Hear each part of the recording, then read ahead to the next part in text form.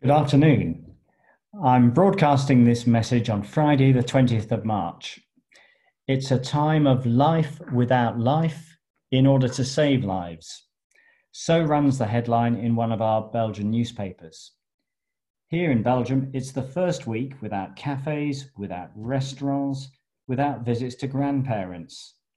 The shops are closed, the offices are deserted, we remain in our homes. Travel bans are in force here as they are across large parts of Western Europe. Delayed, cancelled, postponed is the new way of working across our diocese. The unseen threat of the coronavirus leaves many of us feeling anxious, unsettled, and fearful. Some of us will be feeling lonely and isolated. A lot of us will be worried about family and friends. That goes for clergy as well as congregations. It's especially hard to be apart from loved ones at the present time. My own children are away in England, Scotland, and the United States. Church gatherings are now only possible in very restricted ways, where they're possible at all. We're learning how to be the dispersed church when we cannot be a gathered church. We're learning how to do church in a new key. Exile is already a key concept to many in our diocese. Now the sense of exile deepens and we have to learn how to thrive in exile. In this Lenten season, we're learning how to fast from much of our routine physical interaction, how to be solitary without being lonely. As the disciplines imposed by the crisis bite in most European countries, I've been deeply impressed by the resourcefulness and imagination of clergy and congregations. Congratulations to those who are finding ways to stream services, do podcast, broadcast over YouTube channels. And pastoral care is now even more important than ever. We can be looking out for the elderly and isolated, ensuring they're telephoned even if they can't be visited, doing shopping for vulnerable people and leaving it at the door if you're not allowed inside. We left a bunch of flowers on an elderly neighbour's doorstep for her birthday yesterday, and she was thrilled. At the centre of the diocese, we've been trying to provide regular guidance and advice to our clergy without flooding you with information.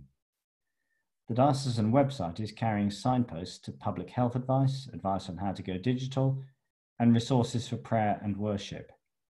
Staff in our London and Brussels offices are now working remotely, but we're still very much open for business. And if we can be of any help, do get in touch with the regular telephone numbers or email accounts. In Belgium, I pick up a remarkable sense in the population of unity, solidarity, and shared social responsibility. I hope that you sense some of that in your part of Europe too. People are working together and making the sacrifices needed to address what, in truth, is our biggest public health crisis for 100 years. And we can all play our part in this, acting responsibly, looking out for one another, looking after one another, continuing patterns of worship as the church dispersed, continuing to pray in our homes, if not in church buildings. Bishop David, together with Bishop Mark of the Episcopal Church, join me in assuring you of our prayers. I'll end by reading some verses from the familiar 23rd Psalm, which encourage us to place our trust and confidence in the shepherdly care of our Father God. And I'll then say some prayers to close. The Lord is my shepherd, I shall not want. He makes me lie down in green pastures. He leads me beside still waters. He restores my soul. He leads me in paths of righteousness for his name's sake. Even though I walk through the valley of the shadow of death, I will fear no evil, for you are with me, your rod and your staff, they comfort me. Let us pray.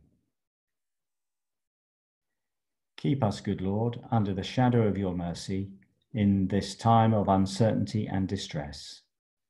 Sustain and support the anxious and fearful, and lift up all who are brought low. that we may rejoice in your comfort, knowing that nothing can separate us from your love in Christ Jesus our Lord. Amen. And pray with me.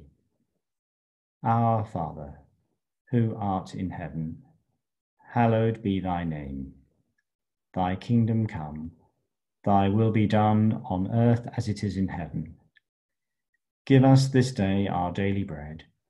Forgive us our trespasses as we forgive those who trespass against us.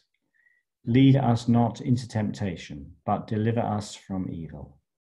For thine is the kingdom, the power, and the glory, forever and ever. Amen.